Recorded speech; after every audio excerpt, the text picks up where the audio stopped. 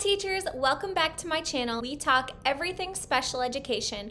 So if that interests you, make sure you click the subscribe button and give this video a big thumbs up. Today we are going to be talking about a bunch of different activities that you can use when you are teaching your students elapsed time. All of the activities I'm going to be talking about today are linked in the description of this YouTube video, or you can grab them in my Teachers Pay Teachers store, which is named ActiviTeach. All of the activities are leveled. For the most part, I'm going to be showing you elapsed time to the minute activities, but I also have elapsed time activities that are elapsed time to the hour, half hour, 5 minutes, and minute. 4 different levels. If you are a special education teacher, comment below and let me know. Let's get into it. The first activity I'm going to be talking about is a dice game. You will have students get 2 dice, and the students will roll the dice and add up the numbers on the 2 dice. And let's say that they get a 9 for their first one. Their first clock that they'll be looking at happens to be 9 o'clock. So then the students will roll the dice again, and let's say they get a 2. The clock is 2:30. So the students will figure out the difference in time from 2:30 to 9 o'clock. And then the next student will go. So they just keep taking turns to practice their elapsed time skills. The next activity is task cards. I absolutely love task cards, but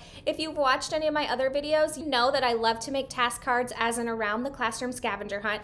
So I will tape these around the classroom and have students fill out this recording sheet right here as they go. It's a fun way to get your students up and moving and out of their seats. The next activity that I have is a cut and paste activity. Students will figure out the elapsed time and then they will cut and paste the answer into the correct box. My students love cut and paste, and so do I, because it keeps the students engaged and it practices their fine motor skills of using scissors and glue. The next one is a fun game. This is actually tic-tac-toe. You will pair up students. Then students will solve the elapsed time, write their answer here, and then they will use these X's and O's to cover up their answers. This is a fun one that also incorporates social skills, since your students will be working with a partner. Then I have matching worksheets. I like to have students complete these on the smartboard to make it a little bit more engaging. Students will come up, figure out the elapsed time, and then draw a line to the correct answer. The last worksheet I have is a packet, and this is just a fill-in-the-blank worksheet. There are 3 activities left. This might be my favorite.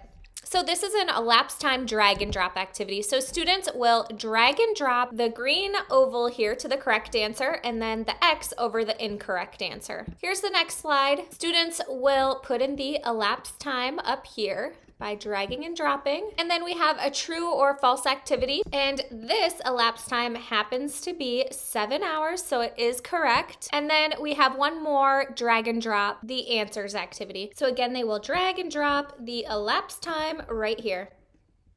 The next activity is an elapsed time this or that game. To get your students up and moving, you'll have students stand up and go to the side of the room that matches the correct answer. So students will figure out the elapsed time here, and then they will go to the correct side of the room.